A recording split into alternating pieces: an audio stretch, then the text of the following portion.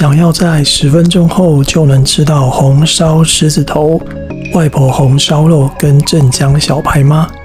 没错，今天来开箱荷叶坊的真空冷冻料理包，蒸煮超简单。解冻后，你可以用电锅或是蒸炉蒸10到15分钟，也可以用隔水加热都行，或是微波炉加热5分钟就可以了。时间到就可以享用香喷喷的料理咯。A few moments later.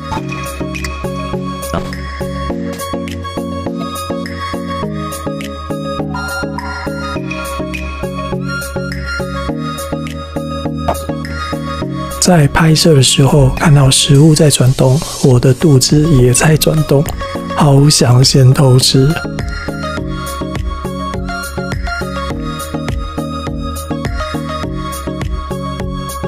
什么？我听到有人要求要有仪式感。没有问题，简单的把花椰菜跟红萝卜穿烫就可以摆盘了。这样就算是招待客人也很有面子吧。我先承认，我摆盘前就已经先偷吃了。美食当前，谁能受得了？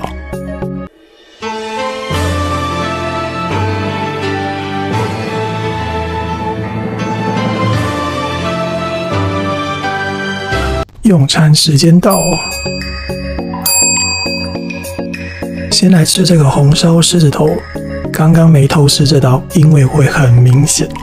这是台湾温体夹心猪脚肉，加上山东大白菜的组合，看起来外表有点煎过还是炸过，里面很多汁，精华全部锁在肉里面，一口咬下，肉香四溢。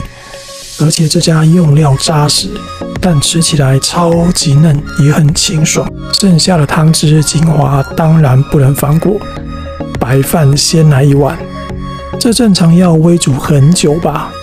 真空料理包就是这么方便省时间。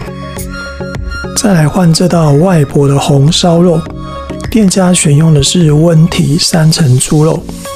这个感觉很像是小时候妈妈卤的一大锅卤肉，店家的炸三角豆腐卤得很入味。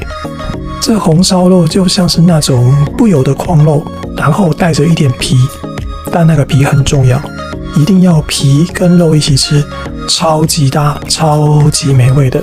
这个拿来当下酒菜一定很适合。我有一个想法，下次要加个半碗水下去蒸，这样就有多余的卤汁可以拌饭了。这个像是可爱的猪肋排，然后都帮你切好一份一份的。店家选用的是台湾温体骨边小排骨，吃起来不油腻，而且很方便。筷子加上叉子一弄就骨肉分离了，也不用担心啃得不干净，实在是超适合我的。猪肉一入口，稍微咬过后，口腔满满都是香气，味道也很足够。吃完的时候，你会想继续再来一杯啤酒，更正是再来一块猪小排啦。不过我比较想要配汽水可乐。最后谢谢你的观看、点赞、订阅，我们下次见喽，拜拜。